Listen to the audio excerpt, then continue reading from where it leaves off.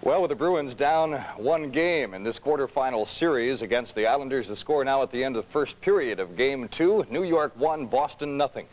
And I guess you can tell by watching that first period that both teams placed some significance in the outcome of this fray. First period shots on goal were even at 8 apiece. We'll check the first period summary a bit later. But first, and I wish I could say back by popular demand, but, well, it's back anyway, an intermission feature on that ever-popular but soon-to-be extinct wrap-up program.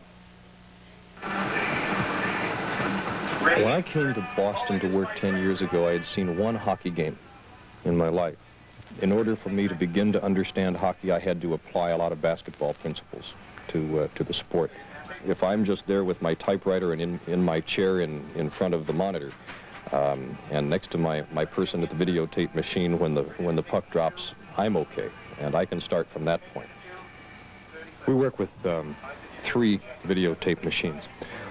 2 of them are hooked together to make up the tape delay, where machine 1 records the game as it's happening, and then there's a looping of tape that creates enough tape that it takes 16 seconds from it for it to get from the point where it's recorded to the second machine where it is then played back 16 seconds after an event. And then we have a third machine that we use to record the actual pieces of the game that we want to use on the post-game program. So what happens, for example, is if a goal is scored and that's recorded on machine 1, 16 seconds later, that same event will be played back on machine 2. And we'll be able, during that 16 seconds, to start machine 3 running so that we can record the action and get that goal onto the piece of tape on machine 3.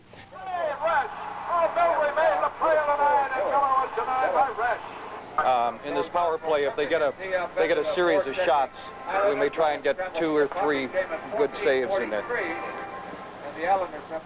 The games that have the Bruins against Montreal, the Bruins against, say, the Rangers, where there's a rivalry, or now the Bruins against the Islanders, because the Islanders are that strong.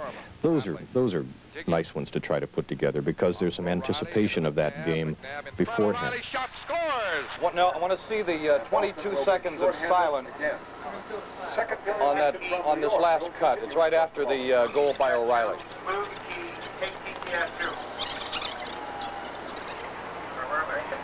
You want a nacho cheese-flavored chip? 32 plus 102. And you said that that cut, second cut, is 1:13. Over the line. Yeah. Minute 13. Amazing. That's what I got. Pass it front. Roll full of left. I'm going to record that score now. Oh. For the client. I thought you were a tad confused. It's back for Bourne. Out comes Rick Smith. Shot. Save. Score! Trottier banged it in. 3-1 as Trottier fires in from the crease. And the Islanders with a 2-goal lead. All right, let me hear it. Not a power play goal for the Islanders from a great stop by Gilbert. Score! Trottier banged it in. John Bloodbound. Now watch the stop by Gilbert on a little soft drive with that left foot. Boy, that was a big stop. Let it roll the puck just 12 in the goal crease.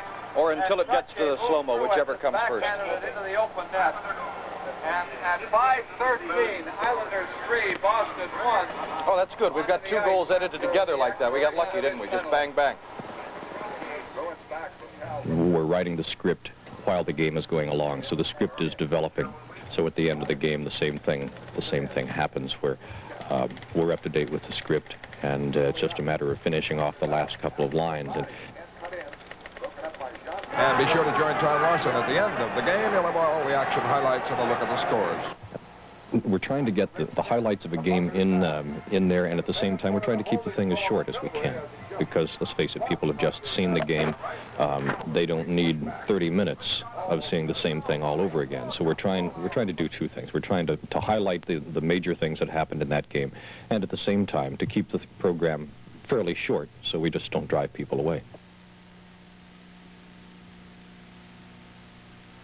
All right, open thumbs, Mike. Ready, camera 2.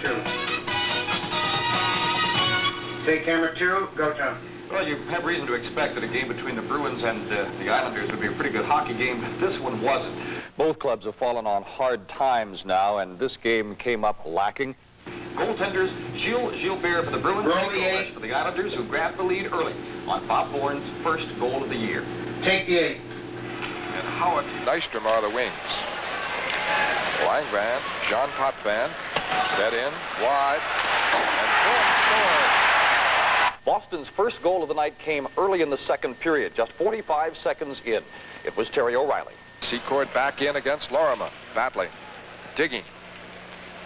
Off for O'Reilly, into McNabb. McNabb in front, O'Reilly shot, scores! The tie was a momentary thing. At 2:16, Mike Bossy scored a gift goal, and 3 minutes later, another by Brian Trottier. It was 3-2 now, the Bruins within striking range, but not for very long. And has a man free. It's Bossy. And a save. And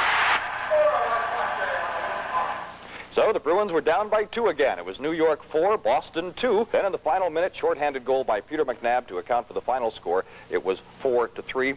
For Fred Cusick, John Pearson, Charlie Minn, the rest of the TV38 hockey telecasting crew, I'm Tom Larson. Good night. Sometimes when all of those things happen right, I mean, all of those technical things happen the way that they're supposed to, when man and machine are working right. And just the personal things, I get some pride and some satisfaction out of it.